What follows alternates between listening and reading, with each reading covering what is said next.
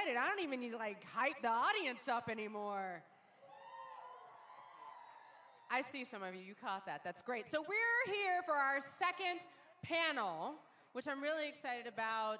Someone that I am actually a big fan of, who you may have seen in a movie called Boondock Saints. Maybe you watch a show called The Walking Dead. I don't really think he needs introduction, so without further ado, I'd like to bring to the stage Norman Reedus!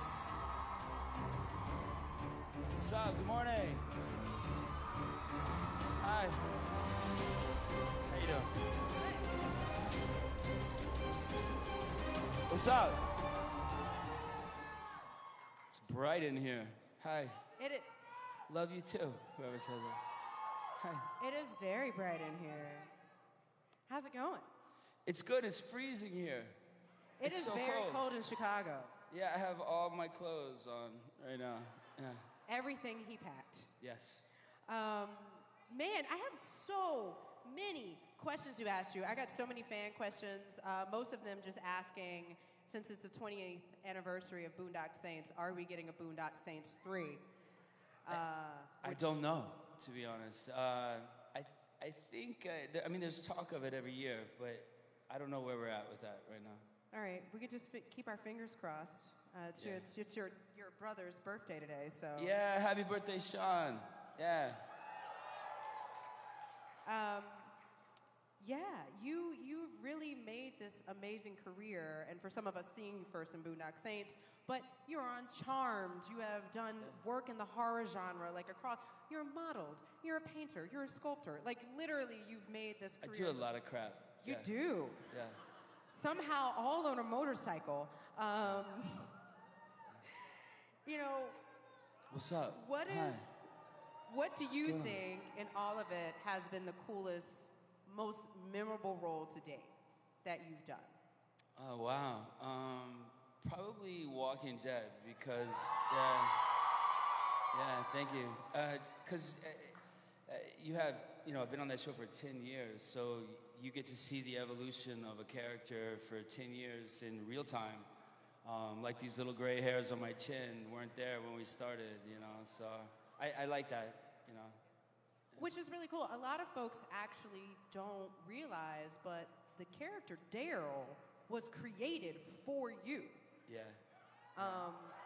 Which is amazing when you look at the evolution and the fact that the work that you did in the first season, which is a substantial amount of work when you're thinking about a character that didn't exist previously, led into the evolution in season 2, 3, 4, now into season 10. Congratulations, you made it. Yeah, thanks. You're one of the few that are still alive. Yeah, they had, say what? What? I'll be right there with you. I'll burn down that whole damn studio. Yeah. Yeah, I mean, that character, like Frank made that character for me. I originally auditioned for Merle, but I heard that Michael Rooker was playing that part. So I thought maybe, he couldn't do it last minute or something. And I was living in New York. I was in Chinatown, and they brought me back in for like the 4th time. And they called me on the way home, and they said, oh, he wrote a character for you. And I just did cartwheels the whole way home. Yeah, it's wild to play a character for that long, because like I remember my first scene in that show. They had I come with the squirrels on a string, and and I'm like, Merle, get down here, let's stew them up, and I'm like, do you guys want like an overhand throw or like an underhand? I was super nervous, and that cast had already been doing a bunch of press together for a long time, and they were already really tight. And I was like, man, how am I gonna play this character? And I kind of, I turned around, because Rick goes, oh, we locked your brother on a roof. And I kind of turned around, and all these actors were like looking at me, like, what are you gonna do, new guy, And, I had kind of like a chip on my shoulder, and so I I'm kind of like, you hate me, I hate you too. And, I kind of played the whole character off my left shoulder. And slowly, as time happened, I kind of gradually squared up and would look them right in the face and became like an honest dude. And, so it's nice seeing all the progressions of Daryl, Yeah. Yeah. And he's definitely become a fan favorite on the show. Thank you. The other thing that I'm very curious about, you're a huge motorcycle fan. Yeah. Did the motorcycle come before, or did Daryl get a motorcycle because you were a motorcycle fan? I think everybody knows I'm kind of scared of horses, right? It's kind of a thing. And Sean used to make fun of me all the time back on Boondock Saints. But that I had a scene early on where I was supposed to get on this horse and ride away. And I was like, oh my God. And there was a motorcycle sitting over there, a big chopper. And I was like, well, whose bike is that? And they go, that's your brother Merle's. And I'm like, well, if Merle can ride, Daryl can probably ride. And they swapped it last minute. So I was like, whew, yeah. And there you go, avoiding horses. Yeah. Horses with their big eyeballs, and they can smell your fear. Like, what the fuck? Yeah. I mean, they are sentient. Yeah. That's what I hear. I'm not into horses, yeah. But it really has evolved. Like, now you have a show on AMC, Ride. Congratulations on season 4. Thanks. You guys watch that? Oh, right on. Yeah. This season we just shot, it's really good. We went to Osaka and Kyoto, and Rooker's on it. A bunch. It's really good. That show just keeps getting better and better. I think when we first started it, it was kind of like a gearhead show. Like, this is this motor and, whatever. And fans kept coming to wherever we were going, and the show kind of loosened up. You know what I mean? It became more fun. So right now we're peaking. It's really good. It found its wheels. Yeah. So is there for you in the show? Ryan Hurst plays Beta. So I got him in an elephant onesie, right? Riding this tiny little like mini bike car, this little race car through the streets of Tokyo in the rain. It's kind of funny just to see, because he's like 9 feet tall, crammed in this little car in an elephant outfit. So yeah, it's fun.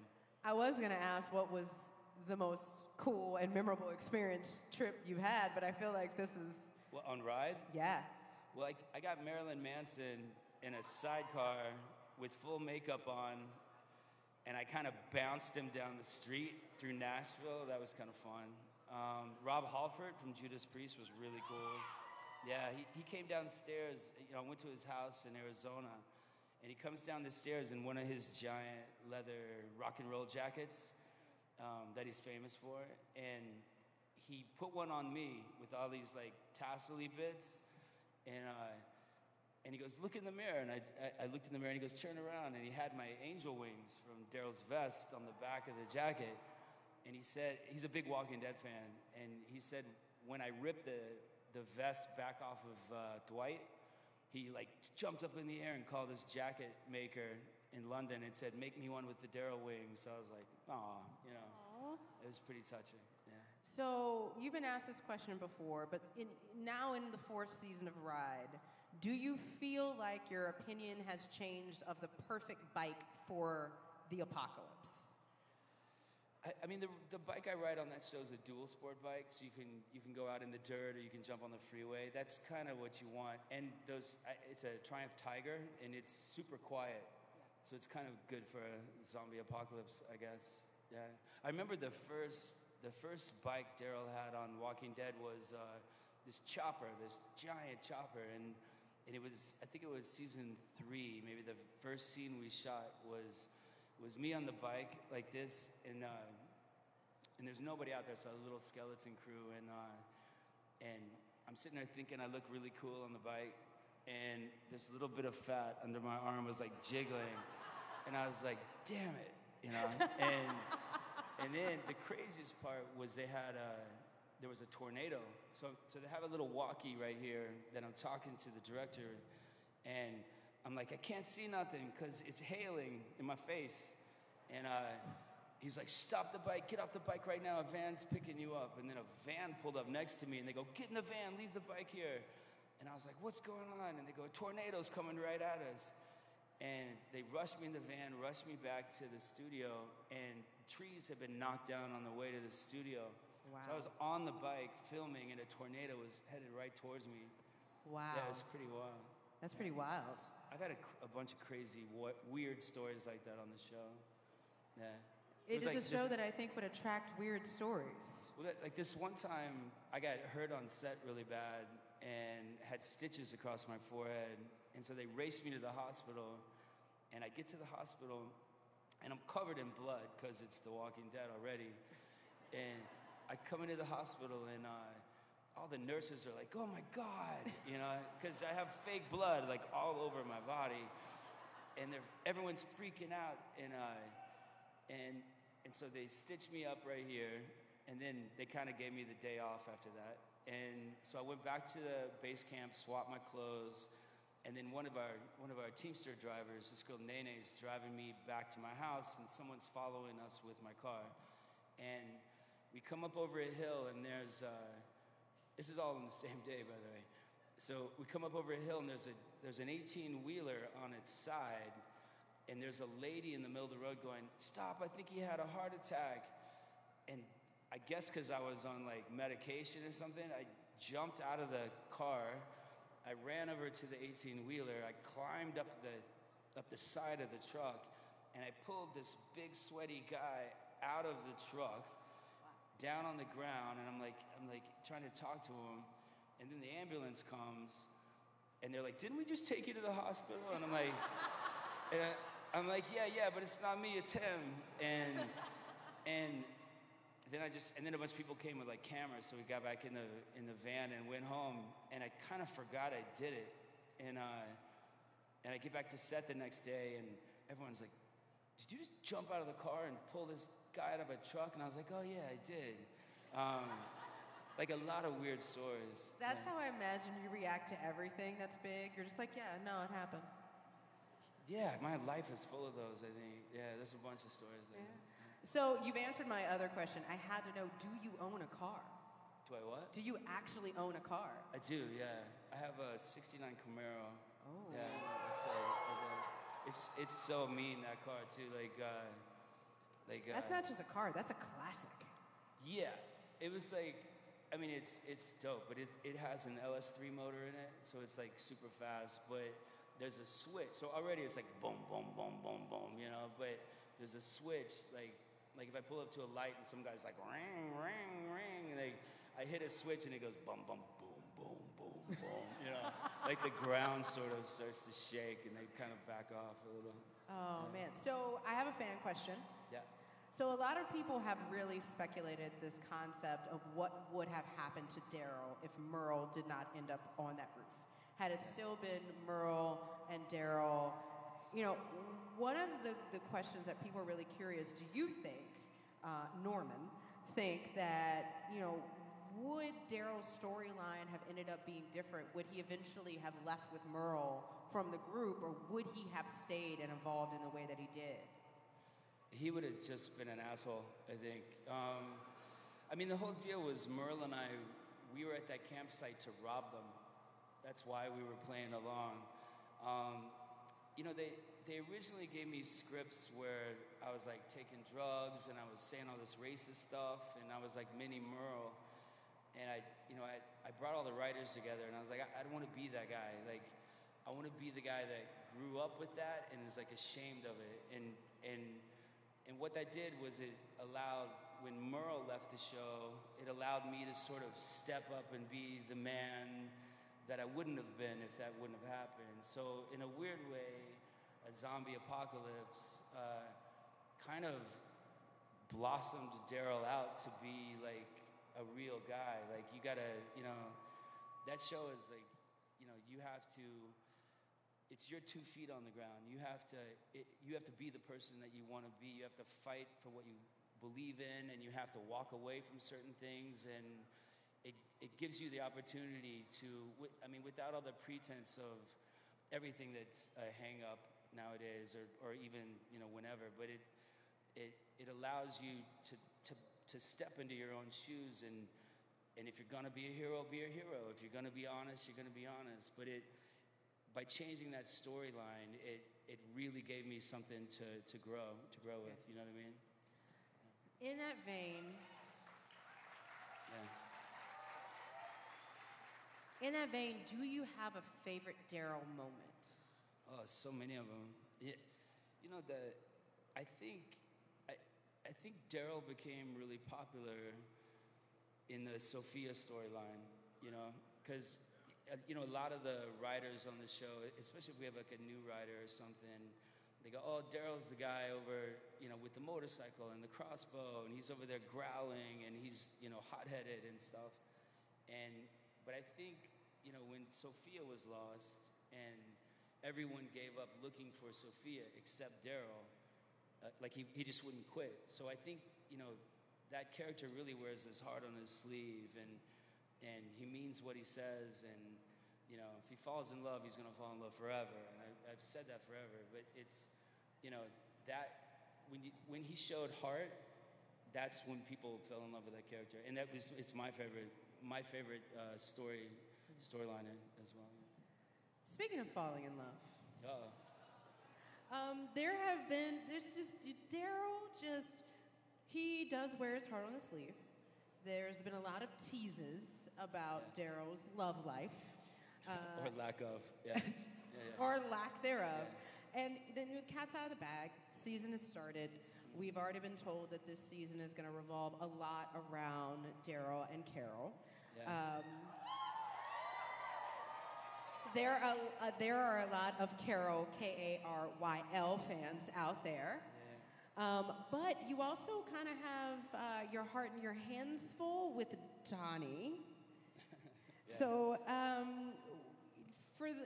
know you can't tell us anything. The season just started, but you know, what should we be looking forward to when it comes to the development of these two relationships? Because obviously, y'all have seen the first episode of the season, right? There really is a lot of emotional teases in every which way. Also, I want to know, how does one sign with a Southern accent? Well, that's a big question you have there. You know, there is a lot of Daryl and Carol this year, like a lot of Daryl and Carol. You know, those characters are so tight that... And they've really evolved. If there's any two characters that have had such a strong evolution since season 1, it is Daryl and Carol. There's some moments and some lines in that first script that were my idea. So we'll see where that heads. The Connie of it all, I think Connie, I think he sees her as an equal. She's an asset. She's a badass. You know, there's lots of times Daryl's like, "I'm gonna head this way," and she's like, "I'm coming with you," and I'm like, "No, you're not." She's like, "Watch me." And I like seeing that character branch out and put in the effort to be able to communicate with her. I think that's really cool. What was the last part? Well, I love that. I just want to remark on that. I'm going to ask the other part of the question again, because we've been waiting for this kind of, it's been blossoming since the Cherokee Rose moment. Yeah. But now you have another kind of love interest. We saw a little peek of a sign language book in the back of Daryl's in Daryl's pocket. I don't know who knows how to do sign language here, but there's certain little things, if you do them wrong, they mean something totally different. So we did this one scene, and I think I raised, instead of doing it from here, I did it from here, and then I did it from here. So this means bitch, right? And this means bastard. So I'm like coming in, doing my thing, and I'm like, boom, and they're like, no. I'm like, what'd I do? And so everyone's kind of having a good laugh at my expense because I keep messing up. But I like her character. I like my character. I like our relationship. I like my relationship with Carol, of course, and that one gets really complicated this year, especially, like, if you look at all the things that's happened to Carol, she's lost so much, you know, and she's become very damaged because of it. So there's a lot of that kind of a relationship happening this year. And I love that first scene with the boat. I loved Ezekiel, that conversation with Ezekiel on the thing, talking about bat guana and all that stuff. Everybody's just really killing it this year. There's a lot of good character stuff this year. And we've been shooting nights for the past 2 episodes, which means I go to work at 5 and I come home at like 8 in the morning. So I'm like a little out of it right now. But yeah. You're holding it down though. You're holding it down. I'm kind of asleep right now, but hi. So you did answer the question about how you sign with a Southern accent, clearly. Yeah, I you know, I'm trying, you know. It's hard. It's harder. It is not easy, but it's good that you. I mean, it's such a amazing part to have that inclusion, and to particularly have performers who can sign on the show, and it sends such a strong message to who can survive the apocalypse and what strength looks like. Yeah. Because it is so much of understanding sound. When it deals with zombies. Also vibration, you know, like there's stuff coming up that has to do with vibration, like, you know, putting your hand on the ground. And I mean, there's a lot of things that you can learn to do, I think. And those 2 girls, Kelly and Connie, have really mastered a lot of things that some of us would have taken for granted, I believe. You know? Yeah. So for you, there are a lot of fans. As we said, Daryl is a fan favorite. Why do you think Daryl resonates so strongly with fans? And this is a fan question, so I want to shout out to the fan who asked this. I think because he's honest. I think he was an abused child. He's been through a lot. I think he's a no bullshit guy. I think if you want to put your faith in somebody to trust, he's a good one. You know, he won't lie to you. He just doesn't believe in lying. Although he lies to Carol sometimes, and she's like, "Yeah, sure." But I know she knows I know. But you know, like, you know, he wears his heart on his sleeve. He'll fight to the end. He's not trying to impress you. You know, he's there to do a job. He's there to protect you. And if you're his friend, like, you're always his friend. If you're somebody he cares about, you can rely on him to be there. You know. So besides The Walking Dead, you have done some substantial voiceover work. You have done Voltron. You've played Frank Castle, The Punisher. You know, what has been your experience doing voiceover performance acting versus what we're going to talk about in a second, a lot of your game work that you've done? Yeah. What? Getting me dirty? What are you talking about? What's wrong with you? Yeah. Oh, that's a Kojima thing. I never met him. I never met the Konami people. But Hideo's a genius. I mean, he's like another level guy. Yeah. Yeah. He's like, you know, it's funny because Guillermo del Toro called me and he goes, "I'm going to introduce you to this guy. Just say yes." And I'm like, "What are you talking about?" He's like, "Just say yes." And I'm like, "Are you sure?" And you know, Guillermo gave me my SAG card. He gave me my very first acting job. So you trust him? I have a soft spot for him, for Guillermo. But yeah, he's a genius too. And I can see why those 2 guys are friends, you know. But the Hideo thing, there's there's certain directors that see a certain scene a certain way. And if you try to add to it, they like short circuit. They're like, "Oh," you know. Hideo doesn't do that. He's like, "Yes, and then let's add this." And you're like, "Yes, and let's add that." And he's like, "Yes, and add this on top of that." Like, he's cool. He doesn't freak out. You know, his mind is always going forward. And you know, it took me 3 years and over 100 sessions of wearing that little blue leotard outfit with all those little balls on me, and you're covered in Velcro, so you're like sticking to everything, you know. And then I'm dancing around with like Mads Mikkelsen and Lea Seydoux, and we have these helmet things, and they're banging into each other, and you know, all this stuff. But I would do stuff with Hideo, you know, like I'd take a drink of water and I like wipe it on my sleeve, and he'd go, do it again, and roll camera. And I'm like, what is he doing? And then, you know, or I'd scratch my head, and he'd go, do that again, but on camera. And I'm talking to him, and he goes, I was like, so everyone's gonna play me in the game? And he goes, no, they will be you. And so he has all these little Norman things that Norman does as the character in the game, because he wants you to really feel connected to a character. He doesn't want like just a regular character. He wants you to be emotionally involved in the character, and that's kind of the setup of the game. It's not a kill 'em all game. It's a bring people together game. He's a visionary. How does it feel to literally, because that's very true, because in motion capture, like, it is your face, it is your body, it's your movements, it is your facial expressions. You are literally transposed into a game. Yeah. How does that feel to know that millions of people are going to be playing basically Norman Reedus in a game with a baby strapped in front of you? Yeah. You know, I think early on I was like super nervous, like, you know, like I didn't like my face, or I didn't like my ears, or I didn't like my voice, or I walk funny or something.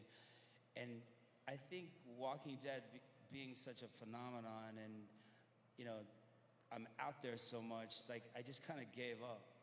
I was like, who cares, you know? So the video, screw it. And the video game, it's such, I mean, you know, like I used to play like Defender and Pac-Man, like this ain't that, you know what I mean? Like, no, far from that. But it's so realistic, you know, and, you know, and you have to understand too, like I'm doing Walking Dead all the time, and then they're like, oh, you're off an episode, and then I'm flying to San Diego, and then crack of dawn, I have all these dots on my face and this outfit, and, you know, and then they're like, okay, and you're gonna race to the airport and go right back to Walking Dead. So I look exhausted, like all the time, kind of like I do now.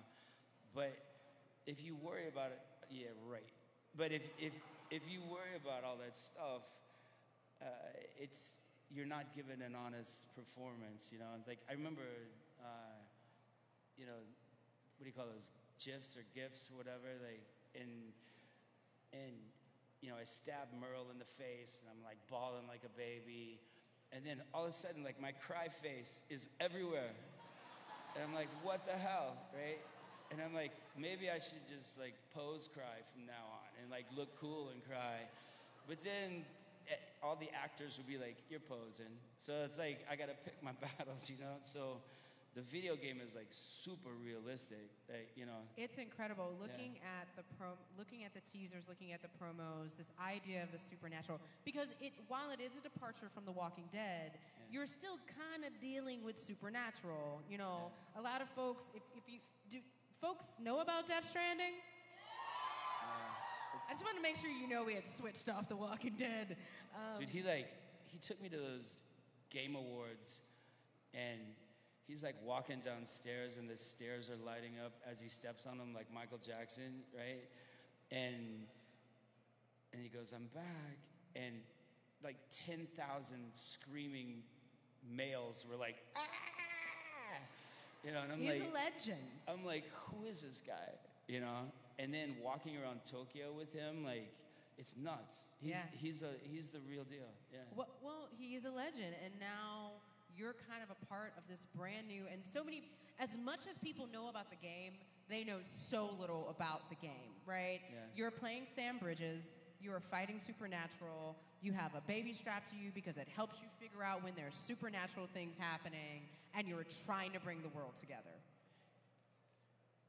You know, it's in a world that's much like today's world, and the idea of touch is kind of something that character can't deal with. And that the baby is a tool. I can see things with the baby, and as the game proceeds, and you know, you finally get into it, the idea of touch comes back to Sam, and the idea of caring for this comes back to Sam. So as you as a player play the game and you're connecting and you feel the connection, you start to feel human emotion at the same time for the character, as the character, and as you connect with other people in the game. It's a different kind of concept. It's very bold. Yeah. What are you most looking forward to fans experiencing in the game? You're just gonna get lost in this world. It's first off, the graphics are crazy. It's like mind-blowing graphics, but you get emotion. You know that singer Grimes? You guys know Grimes? Yeah, she's like super smart, right? And Hideo, while we were doing the game, would have all these superstars come just to shake his hand and hang out, and like rock star status. And Grimes I was talking to her about, why she was so into games like this, and she says, well, I read a lot, and it's the combination of being submersed in a game world, but with the story of a really good novel. So it's not a plug in and just blow everybody away and try to get the biggest score. It's like it's an experience, Yeah, I think that's the thing that so many folks, and honestly, from the folks I've talked to, are looking forward to the game, because there is so much of an in-depth story that folks will get. 2 more questions. Hit me. Do you feel like there are similarities between Sam Bridges and Daryl Dixon? And Daryl? No. Other than it's my face. But not at all. Maybe season 10 Daryl more than season 9 and down. There's a reluctancy. There's like an anti-hero type thing about him. So there is that. But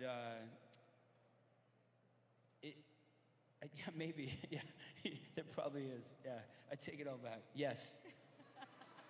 Yes. I mean, you have made a beautiful career out of being an anti-hero that also establishes this very strong sense of loyalty and sticking to what is right. So that's pretty incredible that you get to continue that into perpetuity in a game. That's pretty awesome. I've been pretty lucky that, I guess so. Yeah, you're right. Yeah. I guess you say that. Yeah. He's saving all the energy for autographs and photos, y'all. Last question. Yeah. Is there anything else coming around the horizon that folks should be looking out for from you, besides, obviously, artwork up in museums and in studios around the world? Yeah, I'm working on another book right now. Yeah, thanks. I have a show in Paris coming up. A big show in Paris. I got like 20,000 things happening right now. But I hope you're excited for The Walking Dead, because this season's freaking crazy. It's so good this season, and there are things that are going to happen this season that are like mind-blowing, and the sets are huge, and it's just nuts. Like, everybody on our crew who have been there for 10 years are freaking out over this season, and they're kind of hard to phase because they're there every single day, but it's nuts. This season's a whole brand new thing. I think Angela Kang is doing a great job as the showrunner this season. If you could sum this season up in one word, what would it be? Oh my God, combustible. How's that word? Combustible? Yeah, the whole thing's flammable. Yeah. Well, we did start off with a fire in the first episode, so boom. Just wait, it gets really crazy. All right, well, thank you so much. Get another round of applause for Norman Reedus! Well, thank you. Thanks for putting up with me. Nice to see everyone. So y'all all know how this works. We're gonna get a picture with all of you, so if you could all please stand up for me. What? What are we doing?